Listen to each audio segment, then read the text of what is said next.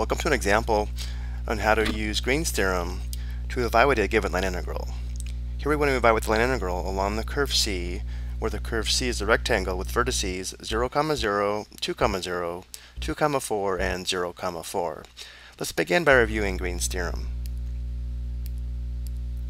Green's theorem states that if we let C be a simply connected, piecewise smooth curve with a positive or counterclockwise orientation that encloses a region R, so if the curve C has a positive or counterclockwise orientation, the region R is always going to be to the left of the curve, and we let the vector field F have components P, Q, where P and Q have continuous first-order partial derivatives, then the line integral along the curve C of f dot differential R, or the line integral in differential form, is equal to the double integral over the region R of the partial of q with respect to x minus the partial of p with respect to y differential a, where again q is the y component of f and p is the x component of f. When the path of integration satisfies Green's theorem, we denote the line integral as shown here, where we have this circle in the middle of the integral symbol, which in our example we had. And before we go back to our example though, let's talk more about what a simply connected piecewise smooth curve with a positive or counterclockwise orientation is. And let's first talk about a simply connected curve. Here are two examples of simply connected curves that enclose the region R.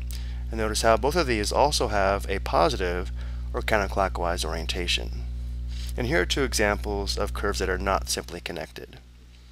And in some special cases, Green's theorem can still be applied if the curve is not simply connected, for example in this case here, which we'll talk about later. But the specific wording of Green's theorem states that the curve C must be a simply connected, piecewise smooth curve with a positive orientation, and here are three examples. Each of these curves are simply connected, piecewise smooth, and have a positive orientation. Notice how in this example, the curve C is made up of four pieces, which make it piecewise smooth, and we can also see it's connected and encloses the region R.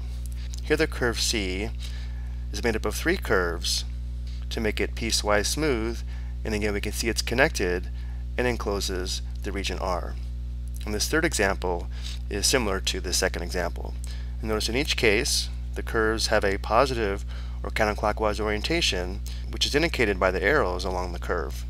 Going back to our example now, again we are told because of this circle here in the integral symbol that the curve C does satisfy Green's theorem, but just to show this, if we were to plot these points in the Cartesian plane as we see here and form the rectangle, the orientation would be in this direction here, a positive orientation or counterclockwise orientation, and notice how the region R is always on the left side of the curve. So beginning with the given line integral, we have the line integral along the curve C, where the curve C does satisfy Green's theorem of x y squared dx plus x to the fifth dy. So this tells us that P is equal to xy squared and Q is equal to x to the fifth. So now let's find the partial of Q with respect to x and the partial of P with respect to y. So the partial of Q with respect to x is equal to the derivative of x to the fifth with respect to x, which would be 5x to the fourth. And the partial of P with respect to y is equal to the derivative of xy squared with respect to y, which would be 2xy. So now applying Green's theorem, this line integral is equal to the double integral over the region R of the partial of Q with respect to x, which is 5x to the fourth, minus the partial of P with respect to y, which is 2xy. And then for differential a, we can use dx dy or dy dx. Because the region R is a rectangle, it really doesn't matter. Let's first integrate with respect to x, then with respect to y. And now we'll determine the limits of integration, first with respect to x. The region R is bounded to the left by x equals 0, and to the right by x equals 2.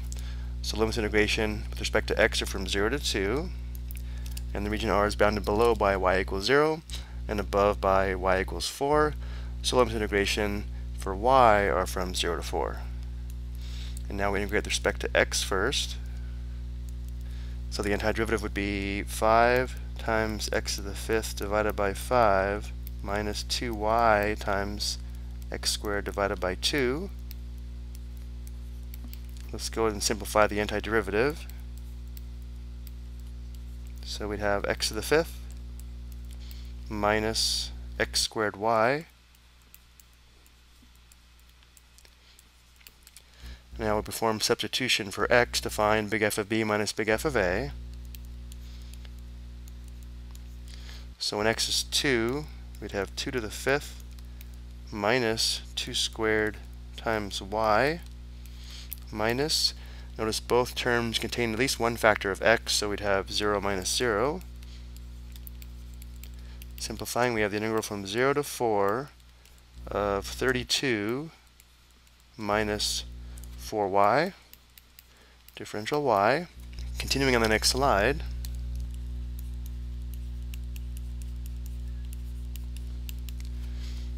integrating with respect to y, we'd have an antiderivative of 32y minus 4 times y squared divided by 2, which would be minus 2y squared.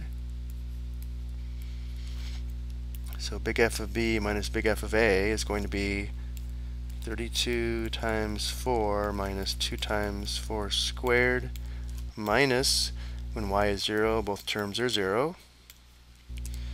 So here we have 128 minus 32, which equals 96.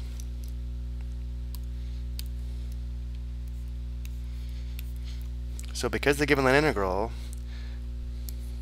satisfied the conditions of Green's theorem, we were able to evaluate the line integral by writing it as a double integral and then evaluating. I hope you found this helpful.